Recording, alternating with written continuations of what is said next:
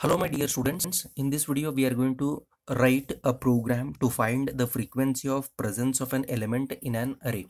Here frequency means how many times the particular number has appeared in the given list of elements. So let us begin with the preprocessor directives. Hash include, in an angular brace I am going to write iostream.h header file. The next preprocessor directive is hash include console input output .h header file. Now let us define a class. Class is a keyword and I'm going to write the name of this particular class as frequency. Curly open brace. Here I'm going to declare all the necessary variables which are to be used in the program. Int, I'll write array a of 10, comma, I want n, I and ele. So these are the variables. Now let us write in a public section colon, and here I'm going to write the return type void get data. Get data is a user defined function. Similarly, I'm going to declare one more user defined function called void put data and put semicolon, curly closing brace and put semicolon. So this indicates it's a termination point of a class definition. Here in a class definition we have declared two user defined functions called get data and put data. So we need to define both of these two functions outside the class definition using scope resolution operator. So we have to write first the return type void as it is. Next we have to write the class name, that is frequency. Then I'm going to write scope resolution operator, and now I'm going to write the function name get data curly open brace, and here I'm going to define it. Now I'll ask the user to enter the size of an array using cout statement. Cout stream insertion operator, in a double quotation mark I'm going to write enter the size of an array, end the double quotation mark and put semicolon. Using cin statement I'm going to get the value for this n and put semicolon. Now I'll ask the user to enter the elements. So cout, in a double quotation mark I'm going to write enter the elements, and here I'm going to use /n so that the cursor can come down to the next line. Now we'll use for loop for I is equal to 0, I is less than n and I plus plus. Then we'll use cin statement to receive the elements one by one, so that is a of I and put semicolon. Curly closing brace indicates this is the termination point of this particular user defined function. Now let us define put data outside the class definition. Similarly, I'll write void name of the class called frequency, scope resolution operator, then I'm going to write put data, then curly open brace. Here I'm going to declare one variable called count. Student will get confused with count and cout. So it is count. Count is a counter which will keep track how many times the particular element has appeared. So for the first time initially it will be set to 0. Int count is equal to 0. Now let us ask the user to enter the elements whose frequency is to be checked. So I'll write here cout stream insertion operator, in a double quotation mark I'm going to ask the user to enter the element whose frequency is to be checked. So end the double quotation mark and put semicolon. You can write this particular sentence or statement in a single line. I do not have space because I want to write it here as well, so that's the reason I have written in 2 lines here. Now let us take input cin, and here we have declared one variable called ele, that is element. I'm going to use that element over here. Now let us check out that how many times this particular element has appeared. So for that I have to use looping construct for I is equal to 0, I is less than n and I plus plus. Now under this I'm going to check out the condition. If element is equal to a of I, then the counter has to increment its value. So count plus plus. So counter has to increment its value by 1. Now after the iterations, so it has to display the result. So cout element in a double quotation mark I'm going to write has appeared, end the double quotation mark, stream insertion operator, you write count, and then stream insertion operator in a double quotation mark I'm going to write times. So how many times that particular element has appeared. Next curly closing brace indicates that this is the termination point of this put data user defined function. Now we have defined both of these two functions outside the class definition. Now it's time to go for writing main function, because without main function we will not be able to execute this program.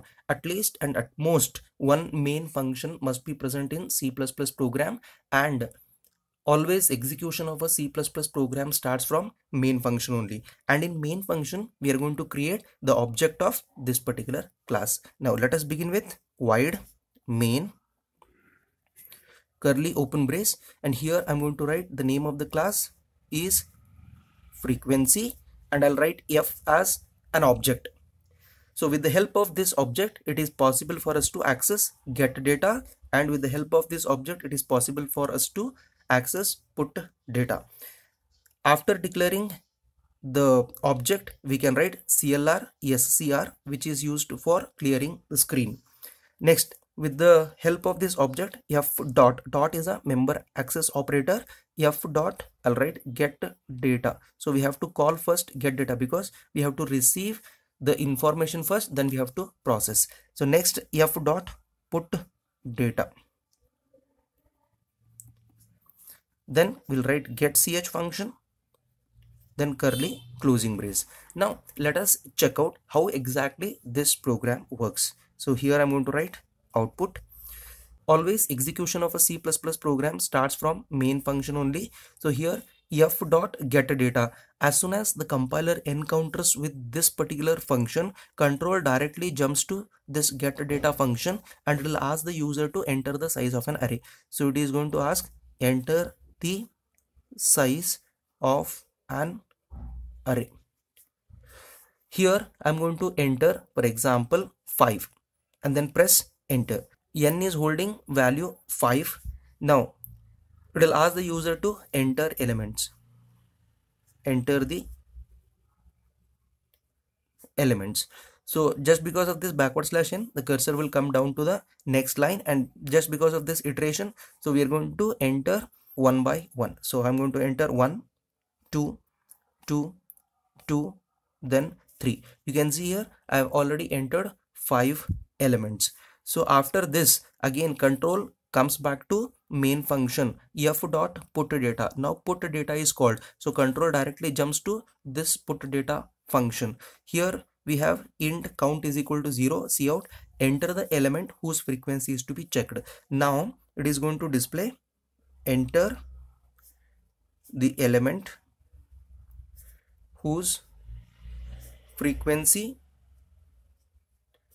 is to be checked. So here what I'm going to do is I'm going to enter 2.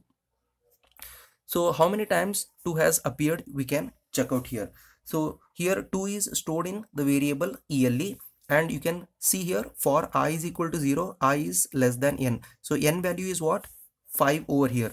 So 0 is less than 5. Yes, condition is true. Then we are going to check out this condition. What is the value of element here? That is 2.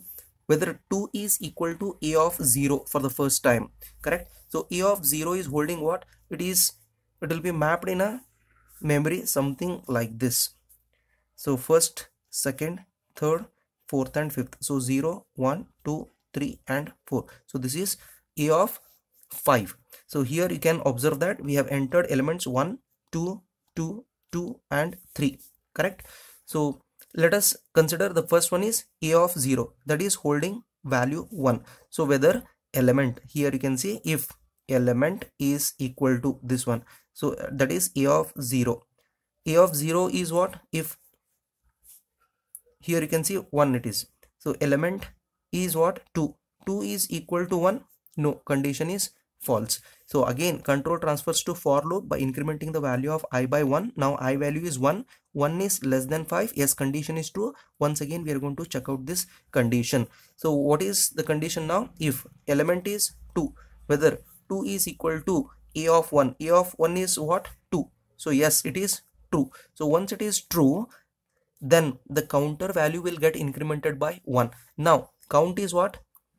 Count is equal to 1 now. Again control transfers to for loop by incrementing the value of I by 1. Now I value is 2. So here we'll check out the condition. If 2 is equal to a of 2, a of 2 consisting of what? Again 2, so it is also true. Once it is true, the counter value will get incremented by 1. Now count is equal to what? 2.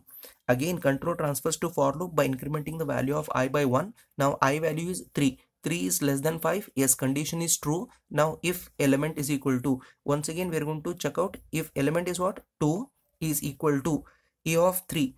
A of 3 is holding what? Again 2, so this is true. If this is true, then count value will get incremented by 1. So I'm going to write here count is equal to, now it is 3. Okay, so next again control transfers to for loop by incrementing the value of I by 1. Now I value is 4. We'll check out the condition if element is what? 2 only, and here a of 4 consisting of 3, whether 2 is equal to 3, no, condition is false, hence this count will not get incremented. Again control transfers to for loop by incrementing the value of I by 1. Now I value is what? 5. 5 is less than 5, no, condition is false. Once the condition is false, then control comes out of this iterative statement, then it is going to execute this particular statement. So see out ELE. What is ELE here? Element 2, correct? So 2 has appeared. Count, what is the value of count? Latest value is 3, so 3 times. So let us execute this program. For that I'll take you to my laptop. Here you can see that I have already written this program to save your time. Let us compile this program by pressing Alt F9. So here it is showing success, that means there is no syntax error. Let us execute this program by pressing Ctrl F9. Now it is asking the user to enter the size of an array. Here I'm going to enter 5 and press enter. Now it is asking the user to enter the elements. I'm going to enter 1, 2, 2, 2 and then 3 and press enter. Now it is asking the user to enter the element whose frequency is to be checked. Now I'm going to enter 2. You can see that in a list of elements 2 has appeared 3 times. Once I press enter, it shows that 2 has appeared 3 times. I hope you understood. If yes, please comment in the comment line as yes. Thank you.